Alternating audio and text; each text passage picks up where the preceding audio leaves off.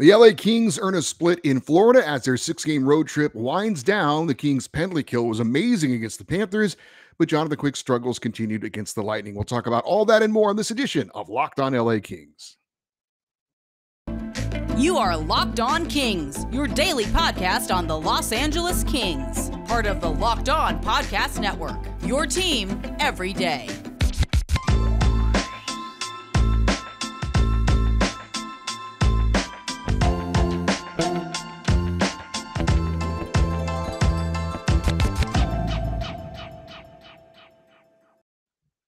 Hey, Kings fans, welcome to Locked On LA Kings, your team every day. Thanks for making Locked On LA Kings your first listen every day. We are free and available wherever you get your podcasts and on YouTube. Please like and subscribe if you're enjoying this content. We start a new week with 1,164 subscribers. If you're new to the YouTube channel, we have a goal of getting 100 new subscribers each month, and we've been really good at meeting those goals, and it's the second to last day of January, so going to go ahead and hit the reset button on that and see if we can keep that streak going of 100 new subscribers every month. Thank you to all of you who have taken the time to subscribe in the past, and thank you to all those who will take the time to subscribe now and in the future. I'm Eddie Garcia. I am your host of Locked On LA Kings. I've worked in sports media for the past 30 years, 20 plus years at the Fox Sports Radio Network. Also co-host of the Puck Podcast. It's a weekly NHL review show that's been putting out content for the past 16 years. And of course, a passionate LA Kings fan for the past 30 years. This episode is brought to you by FanDuel Sportsbook, official sportsbook of Locked On. Make every moment more. Visit FanDuel.com/LockedOn today to get started. Hope you had a good weekend. The Kings played games 4 and 5 of their 6-game road trip. It started on Friday in Sunrise, Florida, the site of this year's NHL All-Star Game, and continued on Saturday in Tampa against the Lightning. We're going to give you a quick recap of both games, just in case maybe you didn't get to see the games because you had a busy weekend. But against the Panthers, we had one lineup change to tell you about from the previous 2 games, and that was back on the blue line with veteran Alex Edler giving the game off to get some rest, and Tobias Bjornfot would take his spot. It was reported on Friday on our show from the Kings insider Zach Dooley that Phoenix Copley would get the start in net for the Kings against the Panthers, and that is in fact what would be the case. The Kings would jump out to a 2-0 lead in the first period on goals from Anze Kopitar and Adrian Kempe, who scored shorthanded. LA would extend the lead to 3-0 on another shorthanded goal, this one by Victor Arvidsson, but Florida would bounce back with a pair of goals to make it 3-2 after 2 periods. Late in the third period, Matt Roy would add an empty net goal, which looked to ice the game, but the Panthers would score 34 seconds left in the game to make it a little bit closer, but in the end, the Kings would skate off for a 4-3 victory. The Kings were outshot for one of the few times this season, 48-33, but the fact that Florida had 6 power plays certainly contributed to that fact. The Kings actually out-hit a team, which is something they don't do much in the season. The Kings had 17 hits to the Panthers 14. The very next night, the Kings were back at it, taking on a very hot and formidable Tampa Bay Lightning team. Johnathan Quick would be in net in this one. Alex Edler would be back on the blue line. Tobias Bjornfot would be out. And Brendan Lemieux was in the game, and Alex Turcotte would be out on the fourth line. Maybe with a Corey Perry on the ice, they wanted to get a little more grit in the game with Brendan Lemieux, but you also would have thought if that was the case, they would have done it against Florida as well because of Matthew Tkachuk. Regardless, things did not start off as well in Tampa as they did in Sunrise, Florida the night before, with the Lightning jumping out to a 2-0 lead, which the Kings did to the Panthers. But Jarrett Anderson-Dolan would score to make it 2-1. However, the Lightning would respond, and LA was down 3-1. After 1 period. Second period, Tampa Bay made it 4-1 before Philip Deneau would score to make it 4-2.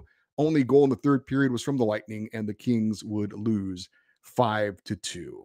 So what was the good and what was the bad from their 2 games in the Sunshine State? We'll start with the good, and that was the Kings' penalty kill, which continues to improve. The game against the Panthers, not only did the Kings kill off 6 Florida power plays, but they scored 2 shorthanded goals.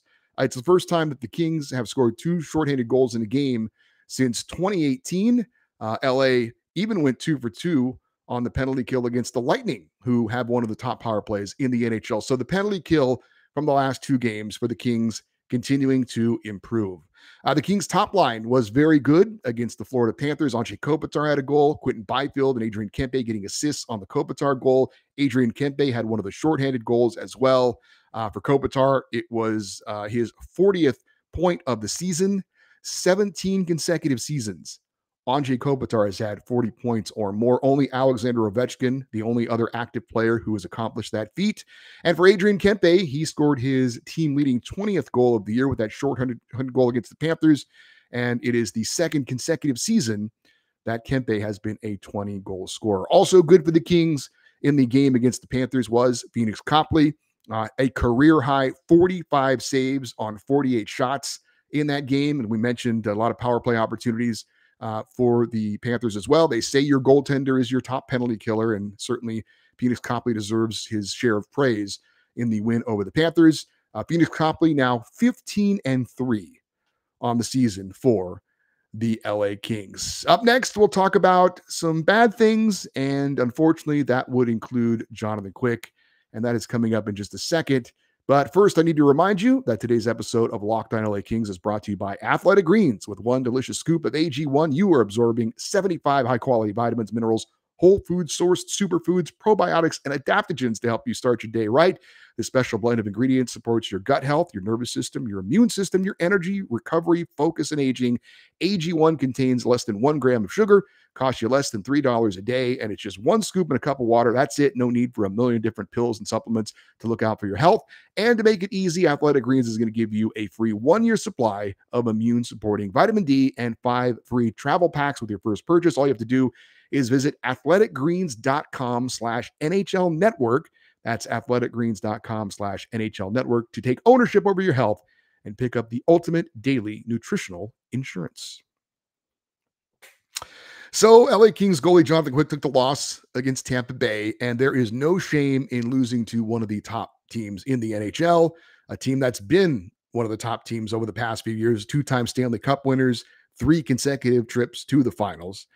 The Lightning's win over the Kings, by the way, was their team record 12th straight at home. So not only are they a good team, but they've been killing it on home ice of late. 2 of the goals that Quick allowed, he got screened. One of them was by teammate Kevin Fiala. There was a turnover behind the net that turned into a Kings goal. There was also one where Johnathan Quick was way out of his net, out of position, where they scored as well. He ended up allowing 5 goals on 25 shots to extend his losing streak to a career-high 8 in a row. He has not won a game since December the 1st against Arizona.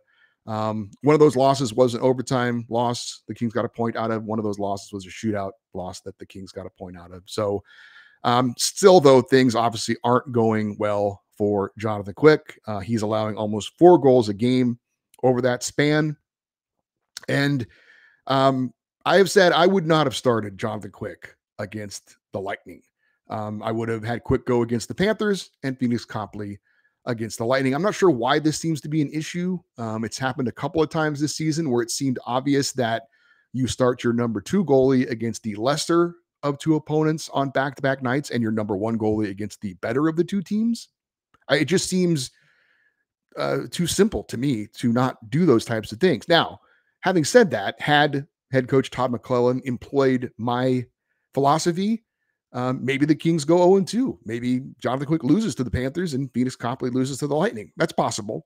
But like I said, it seemed like a bad idea going in. If you're going to have back-to-back games, to pick the struggling goalie to go against the hottest team in the league right now, or one of the hottest teams in the league. So maybe the head coach didn't do Johnathan Quick any favors. Of course, the flip side of that is if Johnathan Quick beats the Lightning and snaps their, what at the time was going into it, an 11-game home ice winning streak, then that's something big to build on. So maybe he's looking bigger picture than just the 1 game against Tampa Bay. It's certainly possible, but like I said, to me, it's what is it? Keep it simple, stupid. Let's just not outthink ourselves with this. We want to get the 2 points as much as possible and put ourselves in a position to get those 2 points. I think it just makes sense. Again, when you have a back-to-back games to play your number 2 guy against the lesser of the 2 teams, unless there's some circumstance or statistic that I don't know about, but again, it really hasn't been the case. So we're still looking, obviously, for Johnathan Quick to get a big win to get him off the schneid. It's hard to think, and I know hockey players are really good at compartmentalizing and going shift to shift, going game to game, and not letting things kind of string along. But they're also human beings, and they have to know Johnathan Quick is on a losing skid. Is that affecting their confidence and the way they play in front of him? Is it, what is it, a chicken or the egg thing? Are they not playing well in front of him because he's not playing well, or vice versa? Clearly it's a team thing. It's not 100% on Johnathan Quick, but again, it's obviously a concern for everybody for in many different ways, from the small picture to needing a number 2 goalie to play well to help to try and get points in a playoff race when your number 1 needs a night off. And then the big picture of Johnathan Quick's Hall of Fame career, one of the most beloved players in Kings history, final year of his contract. You want it to end on a better note than it is at the moment, but so far it is what it is. Johnathan Quick has lost 8 consecutive games.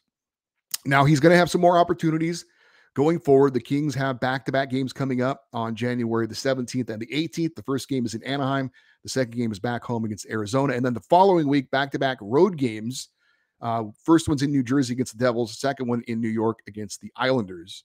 So we're going to see Johnathan Quick, barring something very unforeseen, in 2 of those games. So there will be opportunities for Johnathan Quick going forward.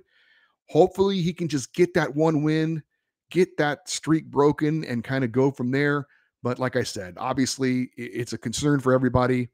The good news is that the Kings are, as a team, playing well, despite Johnathan Quick being in this slump, despite the team not playing as well in front of him necessarily as they have perhaps in front of Phoenix Copley. So that's the good news, because if this were a Kings team that were teetering on the brink, let's say they're 3 or 4 points out of a playoff spot as we go into the All-Star break, then you're thinking every point is precious. And you could argue that is the case anyway. But if they were in a position where, man, every game is so important on night to night, you got to get into a playoff spot, then those starts by Johnathan Quick would be magnified and be even bigger. Right now, they're not. Hopefully that continues to be the case.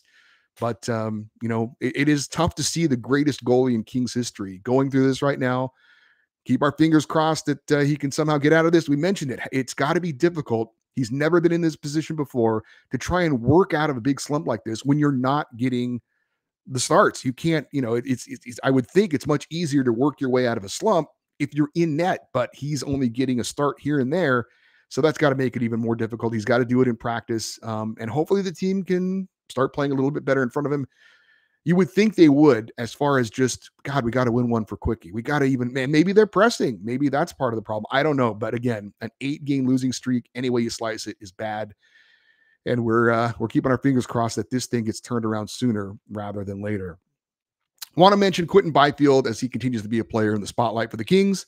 I don't want to nitpick everything that he does, but I feel like if I'm watching him and I have something to say about him, then I need to say it. And he did have a great primary assist on the Kopitar goal in the game against Florida. So those of you that want to see him putting up the physical numbers, there you go, with a point and an assist in that one. In the Lightning game, he didn't do much. And what he did do kind of raised an eyebrow from me. I'll talk about that in a second. But one of the critiques I do have on Quinton Byfield, and it kind of popped up from the games over the weekend, is that sometimes he likes to wildly swing his stick in an attempt to knock the puck off of an opposing player's stick. And he's got a great reach, and it's something we definitely want to see him use to his advantage when he's getting his stick into passing lanes and into shooting lanes and kind of trying to sweep the puck off of a player's stick. But sometimes he does it very wildly and very noticeably. Sometimes it's one hand with a big sweep. Sometimes it's even 2 hands, kind of like almost like a chop. And when you're kind of big like him and you have a long stick and you're swinging it like that, it is very noticeable by the officials. And he's been called on penalties, tripping penalties, a few times when he does that long looping swing of his stick. And it happened again against the Florida Panthers. Again, we want to see him use that reach and that long stick of his effectively when he's reaching out with it. But I think there's better ways for him to do it than to have these big, long looping swings that it really, like I said, is noticeable for officials. There was also something late in the Tampa Bay game that again raised my eyebrow. And I think most Kings fans are not going to agree with me on this.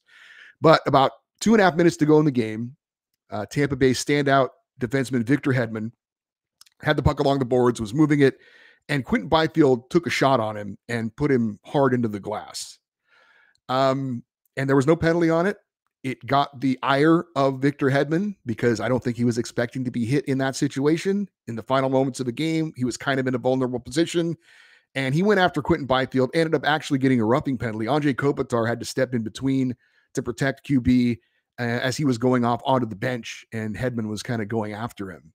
Now, was it a penalty? No, it wasn't. Was Hedman eligible to be hit? He was. You could also argue he needs to, as use a boxing term, protect himself at all times. But I think one of the things I enjoy about hockey, even though it's a violent, sometimes nasty sport, there is still some respect with opponents in certain situations. And I don't know that Quentin Byfield showed that respect to a player who deserves it. Victor Hedman was in a vulnerable position. It's a 5-2 game, late in the game. You're not really affecting anything.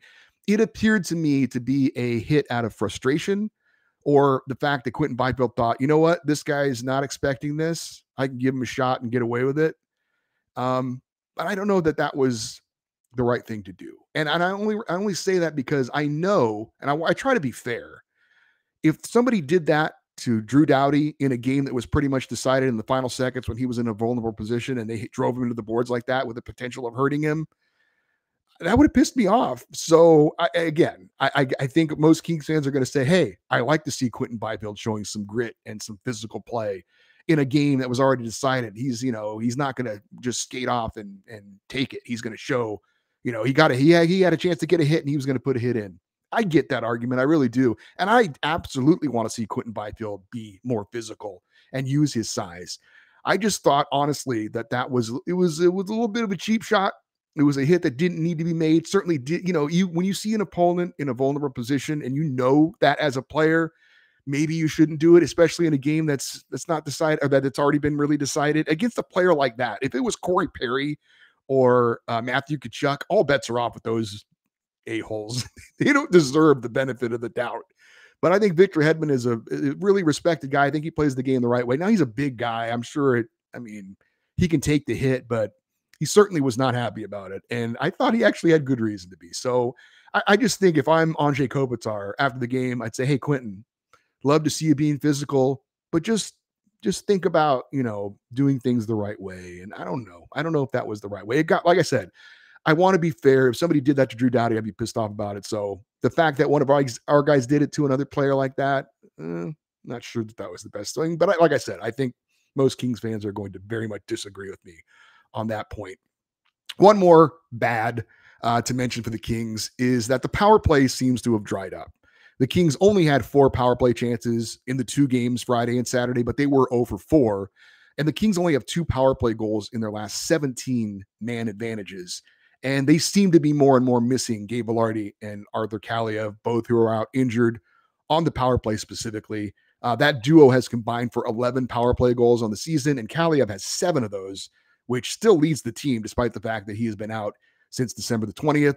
And it's one of those things, it seems like when the power play is doing great, the penalty kill is not doing well. Now that the penalty kill is improving and playing better, now the power play has dipped. It would be great to see both those things performing well at the same time, but it seems like that for the moment can't be the case for the LA Kings. So I think if we had our pick, we definitely would say have the better penalty kill, because we have enough scoring 5-on-5 to be able to make up for maybe not getting those power play opportunities. And we don't want to give up goals, on the penalty kill. But like I said, it would be great to see them both operating at a high level. Right now, it seems like the power play is in a little bit of a slump. Hopefully, Gabe Vilardi and Arthur Kaliyev, or one or both, will be able to come back soon after the All-Star break to give that power play a little bit of a boost, especially Kaliyev. Just almost a power play specialist at this point. We need to crown a king, and I want to give you an update on some future Kings, especially one that is probably the Kings' biggest prospect, who had a big game over the weekend. But real quick, I need to remind you that today's episode of Locked on LA Kings is also brought to you by FanDuel. The NFL playoffs are here. Matter of fact, the Super Bowl is now set, and we are really excited about our new sports betting partner for Locked On, because they are number one in the sports book in America, and that is FanDuel. And if you're new to FanDuel, it's even better. They have so many great features that make betting on sports fun and easy. New customers join today to get started with $150 in free bets guaranteed when you place your first $5 bet. Just sign up at FanDuel.com/locked on. FanDuel has all your favorite bets, from the money line to point spreads to player props. Plus, you can even combine your bets for a chance at a bigger payout with a single game parlay, all on the app that is safe, secure, and easy to use. So football fans, don't miss out. Place your first $5 bet and get $150 in free bets, win or lose, at FanDuel.com/lockedon. Make every moment more with FanDuel, official sportsbook partner of the NFL.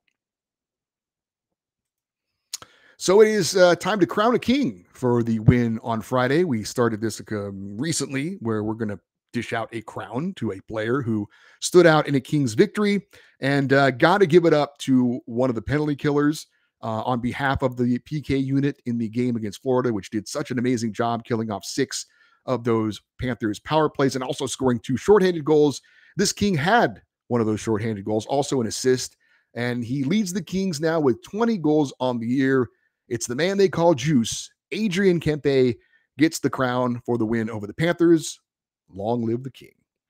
As we do each Monday, time to check in on the Pacific Division standings for the start of a new week. And did you see that the LA Kings were briefly in first place in the Pacific Division after Friday's win over the Panthers? More on that in a moment. But the Seattle Kraken are your first place team in the Pacific right now, 29-15-5 the record for 63 points. They are right now 1 point up on the Vegas Golden Knights and the LA Kings. They do have 3 games in hand on LA, and they did beat the Columbus Blue Jackets last night. Vegas in second place with a record of 29-18-4 for 62 points. They have lost 4 in a row. They lost to the Islanders in overtime on Saturday. The Kings, again, 62 points, tied with the Vegas Golden Knights, but the Vegas Golden Knights have one more regulation win, so they get with the tiebreaker right now that the Kings are in third, 28-18-6, 62 points. The Edmonton Oilers are 28-18-4 with 60 points. They're 2 points back of the Kings for third place. They beat up on Chicago on Saturday, 7-3 in their last game. Fifth place, Calgary, kind of starting to fade, 24-17-9 for 57 points. The Vancouver Canucks are in sixth place. They made big news today, trading their captain, Bo Horvat, to the New York Islanders for a couple other players. Anthony Beauvillier was one of them. Vancouver, 29-26-3 for 43 points. San Jose, seventh place, 15-25-11 for 41 points. And Anaheim, last place in the Pacific, 16-29-5, 37 points. And they are very much in the Connor Bedard sweepstakes for the number 1 pick and the big prospect that is available in this year's NHL draft. I mentioned the Kings were briefly on top in the Pacific Division standings heading into Saturday's game against the Lightning, and I tweeted out a screenshot of the standings just for fun. And I had multiple comments about it, but not what you might think. Every one of the comments that I saw talked about the Kings having a minus goal differential. At the time, the Kings were a -6 in goal differential. They're now at a -9 after the Tampa Bay game, which of course means they have allowed 9 more goals than they've scored overall in the season. The Kings are the only team that have, and they've been most of the season, to have a negative goal differential and yet hold a playoff position. Actually, there are 3 teams not in a playoff spot that have a positive goal differential. So what does this mean? It certainly gets your attention when you look at the standings and you see that minus red number on the far right. But what does it mean? Should we care? And I think ultimately the answer is no. Would we rather trade places with, say, the Buffalo Sabres, who are a +20 in goal differential but aren't in a playoff spot? Of course not. Now, I'm not saying I wouldn't prefer that the Kings on the season score more goals than they allow, but, as long as we make the playoffs, I don't really care. And what does this really say? Well, it says that the Kings win close games, and when they lose, they usually lose by 2 or more goals. On this road trip alone, the Kings' 3 wins over the Blackhawks, Flyers, and Panthers were all by 1 goal, and their 2 losses were a 2-goal loss to Nashville and a 3-goal loss to Tampa Bay. So just a small microcosm of what we're talking about. And I actually think, and I will admit I'm a glass is half full kind of guy, but I actually think this might be a positive, because the Kings know how to win close games. And those are the type of games you're going to be in typically in the playoffs. So maybe it's not that bad after all. I want to do a quick check on some future Kings. First to the AHL with the Ontario Reign. The Reign rolled over the San Diego Gulls on Saturday with a 7-2 win. Elias Anderson scored his team leading 18th and 19th goals of the season. Tyler Madden had a pair of goals as well, numbers 9 and 10 for him. Martin Chromiak continues to be red hot with his 8th goal of the season. His first 11 games, Martin Chromiak, he had no goals and 3 assists. His last 13 games, all since the start of the new calendar year, He's got 8 goals and 5 assists. So he's really turned it on of late, which is great to see. Not to be forgotten is Reign captain TJ Tynan, who dished out 4 assists in that win on Saturday. Cal Peterson was in net, and he got the victory. He allowed 2 goals on 33 shots. Unfortunately, the Reign lost on Sunday to the Calgary Wranglers by a score of 4-1. Cal Peterson was again in net, but he actually only allowed 2 goals on 30 shots. The Wranglers had 2 goals into an empty net. And Elias Anderson, by the way, did score another goal in that one to give him 20 on the season, leading the Ontario Reign. And who knows? I know some people have talked about maybe calling it up to the Kings roster. I mentioned why that's probably not going to happen because he is not waiver exempt, but he could be putting himself into becoming a nice trade piece for the LA Kings at the deadline. Also want to tell you real quick about big-time prospect Brandt Clarke. Had a hat trick for the Barrie Colts in their 4-1 win over the Saginaw Spirit over the weekend. Now, they all came in the third period, and yes, 2 of them were empty net goals. But regardless, Brandt Clarke, as expected, doing very well in the OHL back with the Barrie Colts. 10 goals, 10 assists in 9 games for Brandt Clarke. Cannot wait to see him as a full-time King in the near future. All right, looking ahead to what we have planned for you this week on Wednesday's show, we'll recap the final game of the Kings' 6-game road trip against the always tough Carolina Hurricanes, which will be the final game before the All-Star break. Thursday, former LA King and current Kings radio analyst Daryl Evans is going to rejoin us and talk about the Kings season so far. And then we're going to have a feedback show on Friday, a Feedback Friday. If you want to send an email on anything on your mind involving the LA Kings or this show, please do so. LockedOnEddie@gmail.com, EDDIE. LockedOnEddie@gmail.com is the email address. And if you're watching on YouTube, you always are welcome to leave your feedback on the episodes in the comment sections. Please follow the show on Twitter. We're at LockedOnLAKings, and on Instagram as well, at LockedOnLAKings. Thank you for making Locked On LA Kings your first listen. Now make your second listen Locked On NHL Prospects, your daily podcast, I should say, covering the next generation of hockey superstars leading up to the NHL draft, plus NHL draft rankings and top prospect comparisons for every team. That is Locked On NHL Prospects, available on YouTube and wherever you get your podcasts. I'm Eddie Garcia. Thank you for listening and watching this episode of Locked On LA Kings. Have yourself a great day, and as always, go Kings go.